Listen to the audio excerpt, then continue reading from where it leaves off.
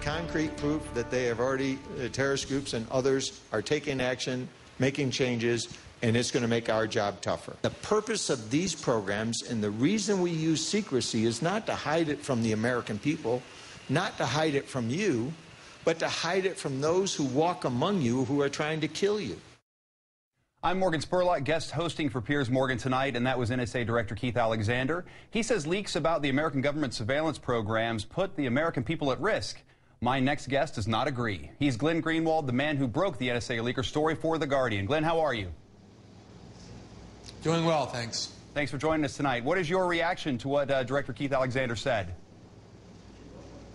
Every single time government officials try and do things and hide it from the American people and then get caught doing what they're doing, they do the same thing. They scream the word terrorism over and over in the hope that people will get scared. It's just pure fear-mongering and agree that they should be able to do whatever they want. The reality is that nothing we exposed informed the terrorists of anything. The spying we exposed had nothing to do with terrorism. It was bulk collecting phone records, chats, emails of the American people indiscriminately. The only thing that we informed anybody of was not the terrorists, but the American people, that this spying apparatus built in the dark is aimed at them. Well, why did he leave the U.S. in the first place? Why not stay here and fight? If he was really a hero, wouldn't he have just, be seen a little differently if he'd have just stuck around and kind of stood his ground?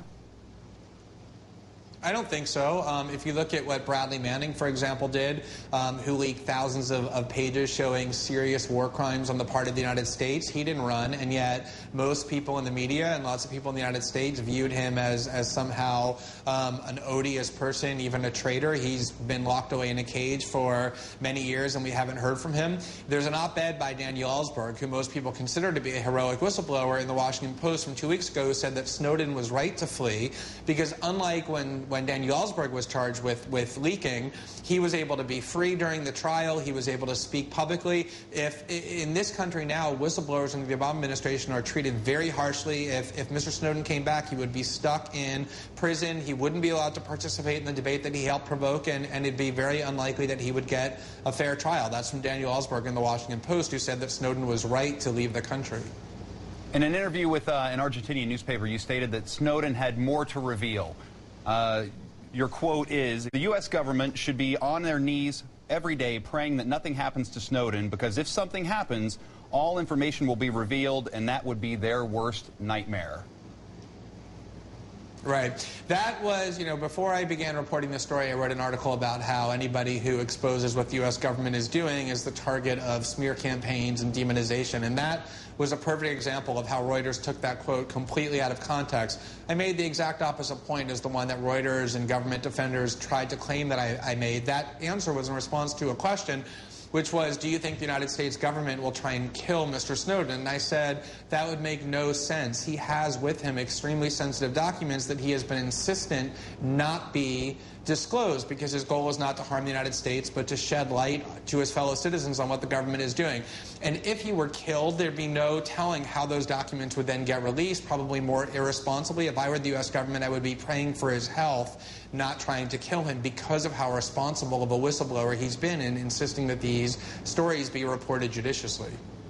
Sources have told CNN's Barbara Starr that Snowden doesn't have the crown jewels of the NSA, the extremely compartmentalized information. It seems that you guys differ on this. Why is that? Well, Barbara Starr is very good at going to government officials and having them whisper in her ear and then repeating what they say and calling that reporting. The way that I like to do reporting is by going and looking at actual documents, not listening to what government officials tell me in secret and then passing it on. And I've seen the documents, and what I know about these documents is that some of them, by necessity, are very sensitive, because he needed to have documents to prove that what he was saying was true.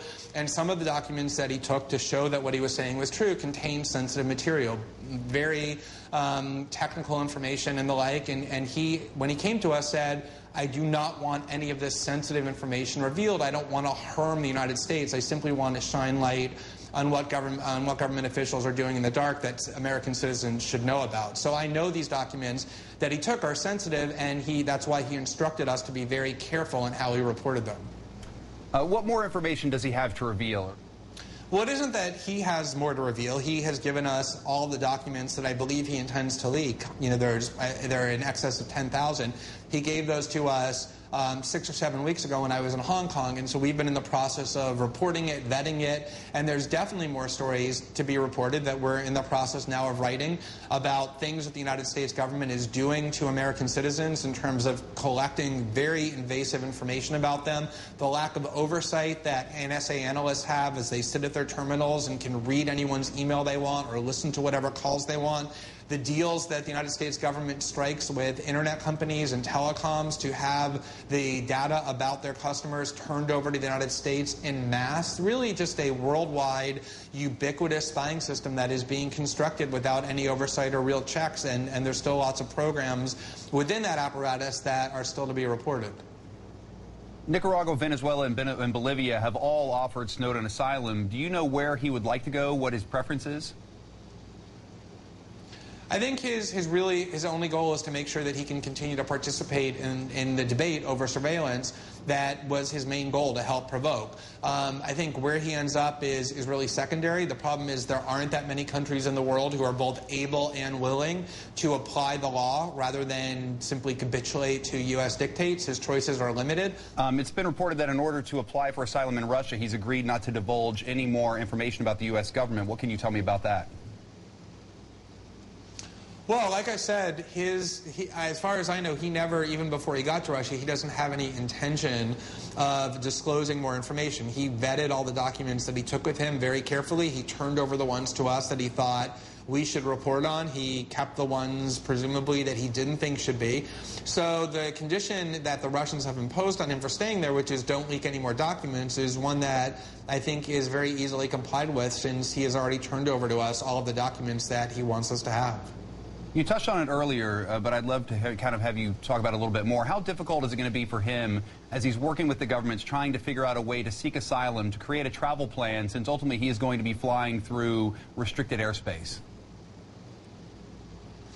Well, there are ways to get from Moscow to Latin America without having to fly over airspace that is controlled by the United States or its allies. It takes a lot of money, it takes a lot of resources, it takes a lot of planning, but there certainly are ways to do it. It's just that if you have the most powerful state on the earth, which has proven that legal constraints and the norms of international relationships are no barrier to engaging in behavior, something the United States has proven throughout the entire war on terror and has proven recently in this case, it becomes a lot more difficult. But he believes it's feasible. He's going to stay in Russia until he's able to do that, is my understanding.